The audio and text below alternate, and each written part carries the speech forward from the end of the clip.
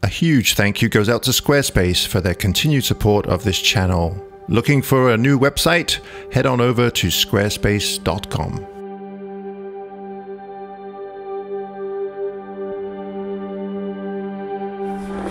Oh yeah.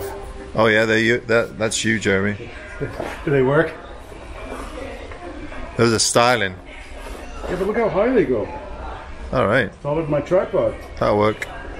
And they got a belt. These are better than the ones I got.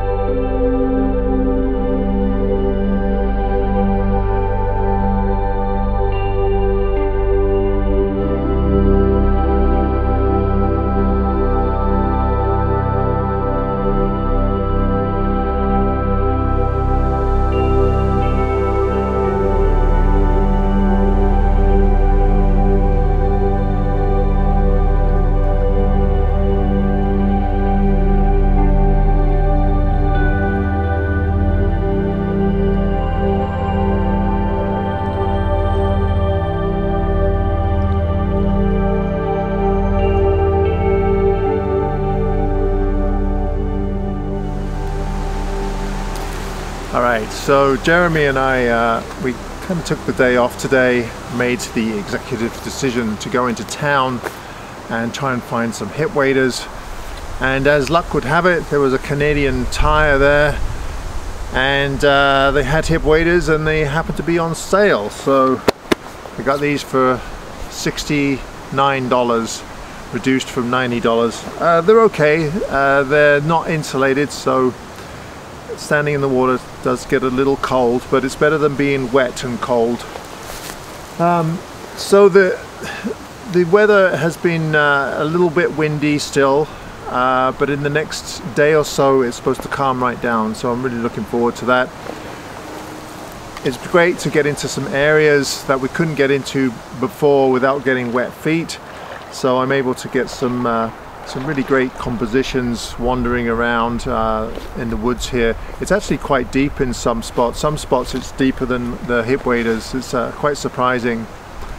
So we're going to hang around here tonight and possibly tomorrow morning, and then we're talking about maybe going over to the other side of the lake here. There's more full color over there.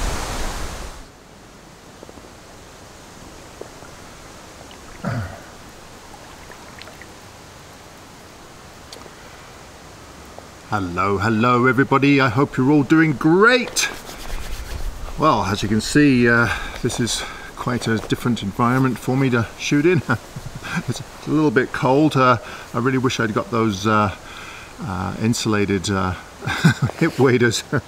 Anyway, as you can see, this is just absolutely fantastic, and what I'm trying to do this morning is photograph the reflections with the aspen trunks. But you'll notice that there's a little bit of a pathway going through the center of these groups of trees. And with this camera, I think what I'm going to do is take a pano, 16 by 9. Just seems to lend itself to that. Just include the bottom half of the trunks and also the reflections, and I'm trying to avoid, there's some bright areas in the reflections where the sky is reflecting in the water, and I think they're going to be a little bit distracting, so I've just composed it so you can just see the tree trunks, the reflections, and this turquoise water, and then that's it, and then the pathway leading through the trees here. Now this morning it's quite cloudy, but there are breaks, so there is a little bit of backlighting, which is quite nice. I'm hoping for a little bit more, but if it doesn't happen, then this is just fine. It has been quite windy. Oh, hang on. Let's just take a shot here because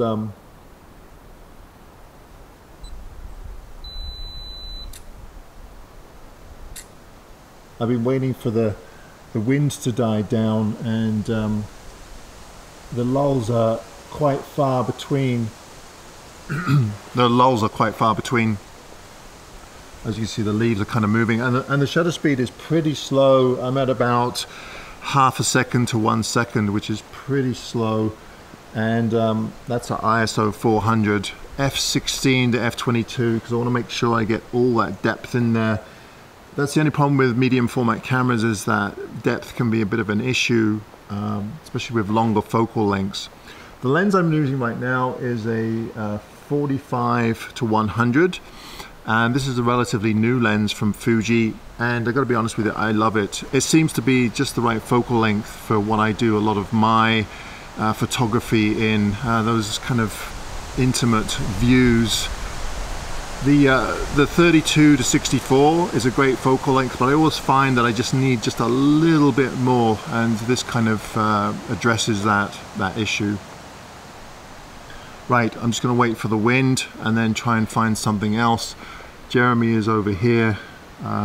He's up to his, well, he's up to about the same height as me, I guess. So then I'm going to have to go and get warmed up with a nice cup of tea. Okay, so hopefully you can see this. As you can see, I've just included the bit of a reflection at the bottom here, and then we have these beautiful yellow leaves, but you can see there's a pathway going through the center of the trees here, and the idea is to kind of lead you through. And of course I've got the 16:9 format, which I think works really well. I might try something a little even thinner and longer, see if that works. And there we go, no wind, or very little wind. Perfect. And we'll just have a quick look at the, looks great, really good.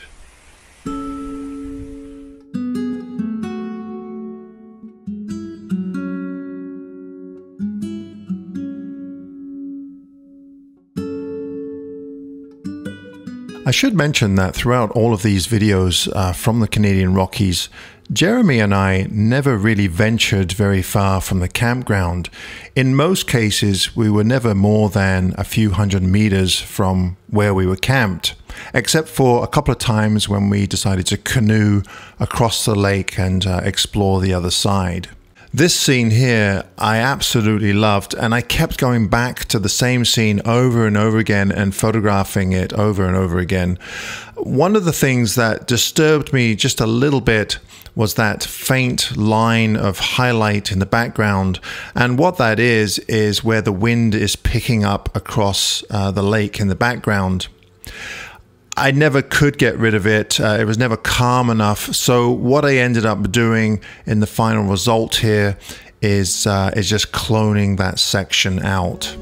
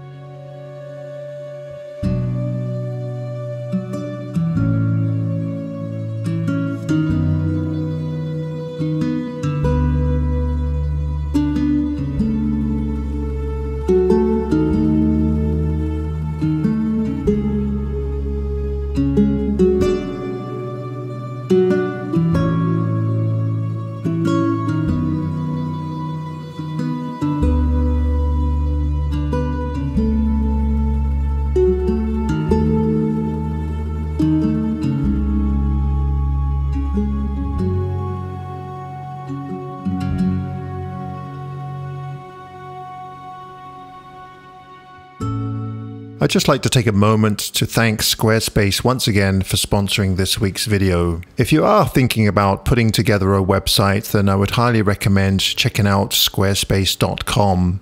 Squarespace is a great platform for those of you that don't really want to spend tons of time designing or coding a website. I've had several websites over the years, and Squarespace is definitely one of the easier platforms that I've used. If I want to set up a gallery, all I have to do is drag and drop my images straight into the gallery, and then I can just organize them very quickly, caption them, and I can even edit them if I want to. So I'd highly recommend using Squarespace as a platform for your next website.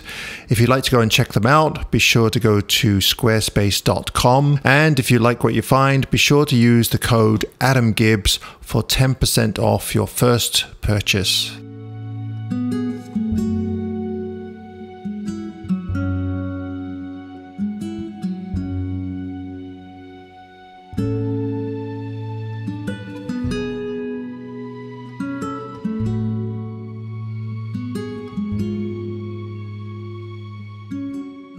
After I'd photographed those beautiful aspen surrounded by that turquoise water, I decided to head on out to where Jeremy was and photograph the aspen that were out a little bit further in the lake.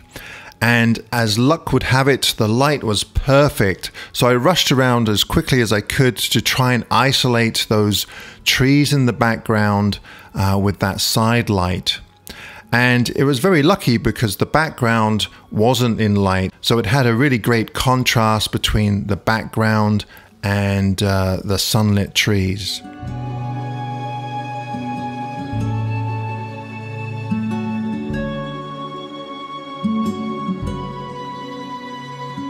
Something else that I wanted to mention while I was on this trip was that I started to shoot a lot of my images in JPEG and RAW. And the reason why I started to shoot JPEG is because in a lot of cases, if you have good light, good composition, and a good subject matter, then you really shouldn't have to do much in post-processing. And I wanted to see how far I could go with that. So this image here is actually just a JPEG straight out of the camera. And actually, I started to process a RAW file, and when I'd finished, I compared it to the JPEG, and I actually preferred the JPEG.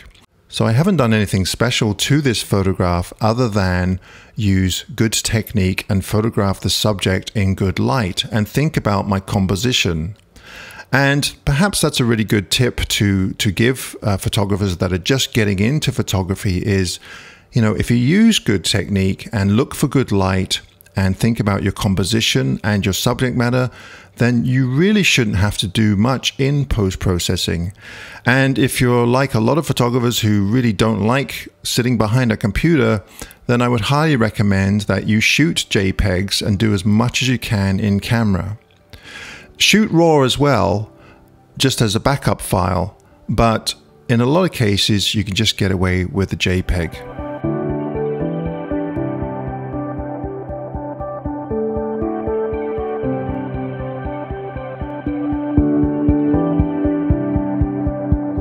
Well, I really thought that this was going to be my last video in the series of photographing full color in the Canadian Rockies. It would seem that I have enough footage for a couple more videos, so stay tuned for those. If you enjoyed this video, as always, please be sure to give me a thumbs up. It's very much appreciated. And as always, if you enjoy the content of my channel, be sure to subscribe. All right, everybody, thank you ever so much for watching again this week. And until next week, bye-bye.